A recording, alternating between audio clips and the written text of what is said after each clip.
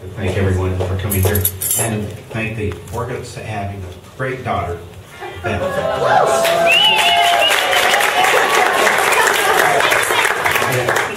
And you know, the first time we met Beth, just a little story here.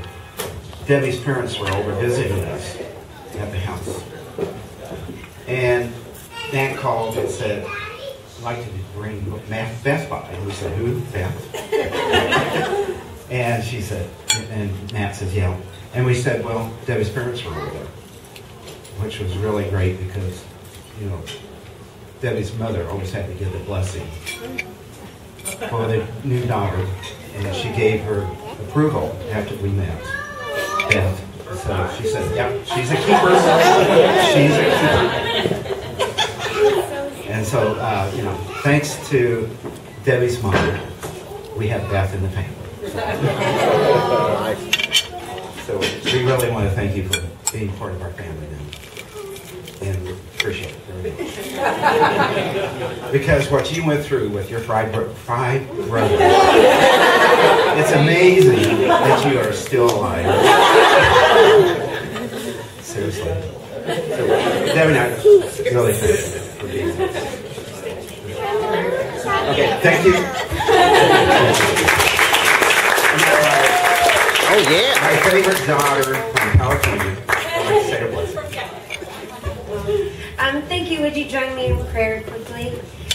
Dear God and Heavenly Father, we just thank you for the lives of Matt and Beth and just what a blessing they are to not only family but to the friends who they always make feel at home and part of a larger family. And we just ask that you bless their union and just bring forth so many good things for them and their future family, and just give them a great peace of mind this evening as they prep for tomorrow, and just let them enjoy this time with loved ones. In Jesus' name, amen. Amen. I wanted to share with everyone, like I shared it with our song said I want to do it back. It's from Oscar Hammerstein, and he says, "A bell is no bell till you ring it. A song is no song till you sing it. And love in your heart was not put there to stay, but love is not love till you give it away." Thank you, Matt, for giving your love to our daughter.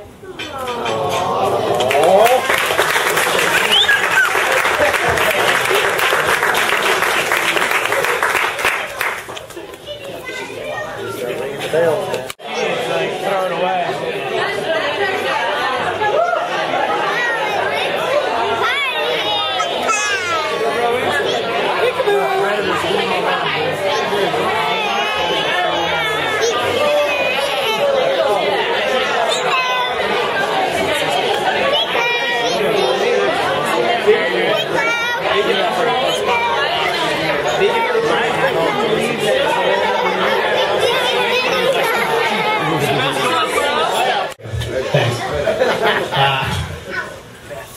We have to go fairly soon, so I just wanted to say a few things. One, I don't know who's responsible for the children over here, but it's past their bedtime. So I wanted to thank Matt's parents for tonight. This is great.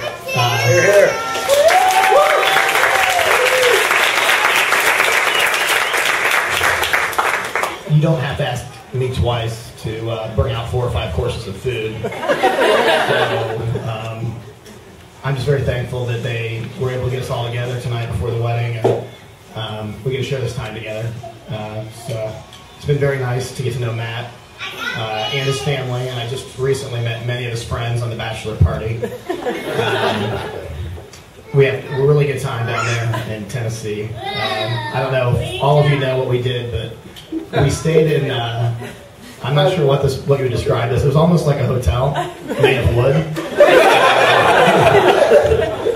Probably the most extravagant place I've ever stayed in. No, it was unbelievable. And I think that we can thank Kevin for that.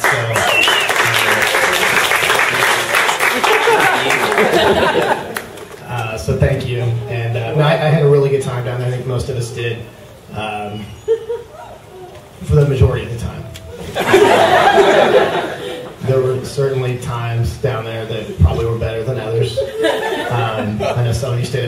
Friday night discussing, I'm not sure what, but there were a couple of topics of discussion. Kale.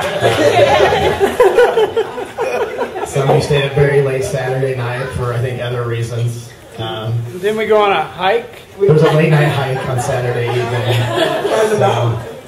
But one thing about Matt, and he's been a great addition to the family for a lot of reasons, but he's just very responsible, which I think a lot of us need.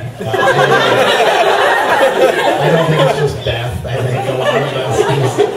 He's always the first one to, if there's a job that somebody wants to do at their house, at one of our houses, he's always the first one to pitch in. And thank God he works for Family Leisure because he's able to get us on things. So, but I tell you, as close as I was to Matt, I was never more close to him than I was at the bachelor party in one particular instance. And I don't know if you've all heard this, but You don't have to go there. I don't think you even know what I'm going to talk about. He's looking hot now. I might have been, yeah. So this was very late. The first evening that I was down there on Friday night, and I think the guys have been drinking a little bit. I think they're probably a few drinks involved. But this place that we stayed, it actually had an indoor pool. It was a cabin just for us that had an indoor pool. And it was pretty nice. So we were down around the pool area, and I don't know what exactly happened, other than the fact that at one point I was standing next to the pool, and then the next second I was in the pool. And when I came up, I realized that Matt had tackled me into the pool. Which was great, and if I didn't have my cell phone on me, it probably would have been better. You had 2 cell phones on you. 2. Yeah, so casualties of war. Where you can't get cell phone reception. I mean, why do you have them on you? You're in the middle of nowhere. 2 of them. I'll say, Matt, as only Matt would do, he felt really bad about it, and immediately apologized and came up and was really upset about it. And I told him then what I'll tell you now, which is, growing up in my family, if Matt had not taken the opportunity when he had it to tackle me, I would have been very hurt by that.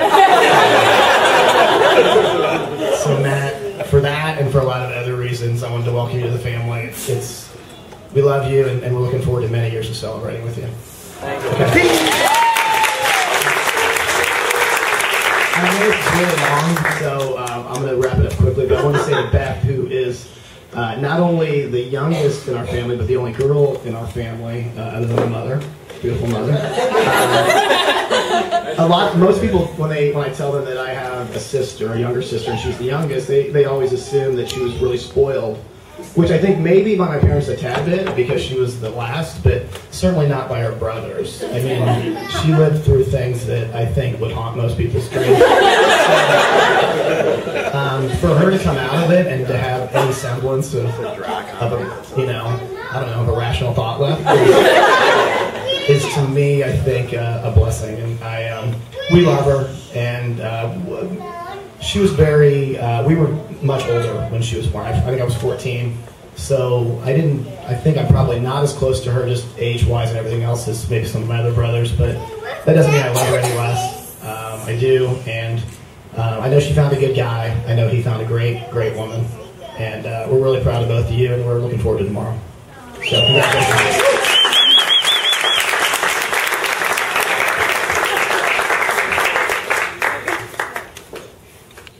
Matt's parents and my parents for tonight and tomorrow. I know it's going to be a wonderful, wonderful night so far and a wonderful tomorrow.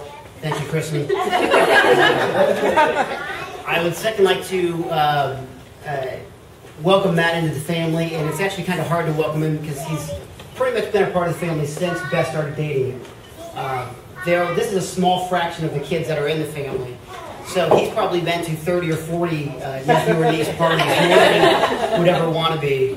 And as Craig had mentioned, he's always the first to volunteer his services, resources to the many family functions and projects, painting of houses, irrigation system at Kurt's house that still isn't finished, and moving. I think he's helped every one of us move, with the exception of Eric, and I think he's helped the company move more than once, which I think has led to his phantom back injury that Beth keeps bringing up. I've never actually seen him be injured, but somehow he's learning he made a mistake in volunteering his services that easily. But Matt is certainly a selfless person, and the thing that strikes me about him is when we were moving, I remember moving to my house, we were all tired, worn out. He was still going 100 miles an hour, kind of pushing everybody, and we all wanted to quit. And for whatever reason, this wasn't his house, it wasn't his stuff, but he's the one doing all the hard work, and we appreciate that. On a side note, I've got some roof problems. After honeymoon, if you want to stop by. Beth, for you, it's amazing how quickly time has passed. You go back to your St. Pius, your Stard, Ball State, the many, many men you dated after that.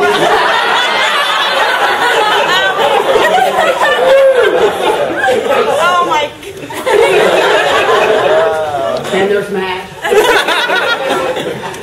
No, but seriously, as Craig had mentioned, we were older when we were born, but I remember I was at St. Pius in 5th grade, and our teachers, the entire world was abuzz about when we were going to have the first daughter in our family, because there were 5 boys. I honestly think they would still be having kids if they hadn't had a girl. But, so at the end of every class, my teacher would send me to the office to find out was there any news, and unfortunately it wasn't until after school there was news, but it was amazing to see the outpouring of love for you before you were even born. Everybody here knows you as family, friends, and so they know that has just exponentially grown as you've gotten older with the friends you have in your life, the family, the love, the outpouring that people are always there. It doesn't seem like we ever go anywhere where you don't know somebody or talking to somebody. I know myself personally, and I can probably speak for the brothers, have enjoyed, while we've tortured you in your life, we've enjoyed the aspect of being the older brother where we look out for you, whether you know it or not. We're always trying to protect you. And I was thinking that it reminded me of a story, and I don't remember, or an event, I don't remember the specifics, but you were still living at Mom and Dad's, you were in high school, you were getting picked up by some gentleman caller. It may have been a dance or just a date. And I don't think I was even living at the house, but I knew he was coming over, so I showed up, and I'm not known for being subtle. And I'm pretty sure he walked in, and I was walking downstairs carrying a machete.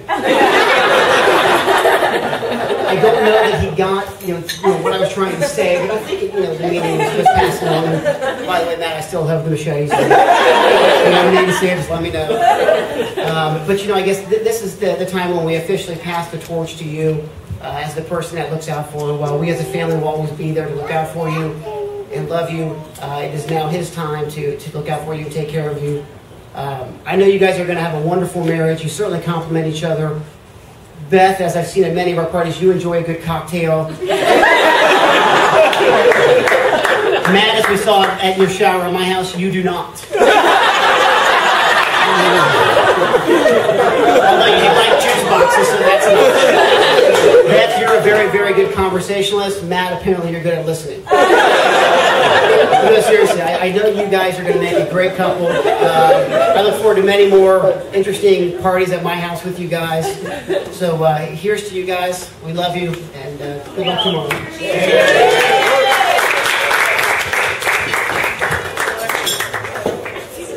Sorry guys, I'm going to keep this short. My brothers are very windy.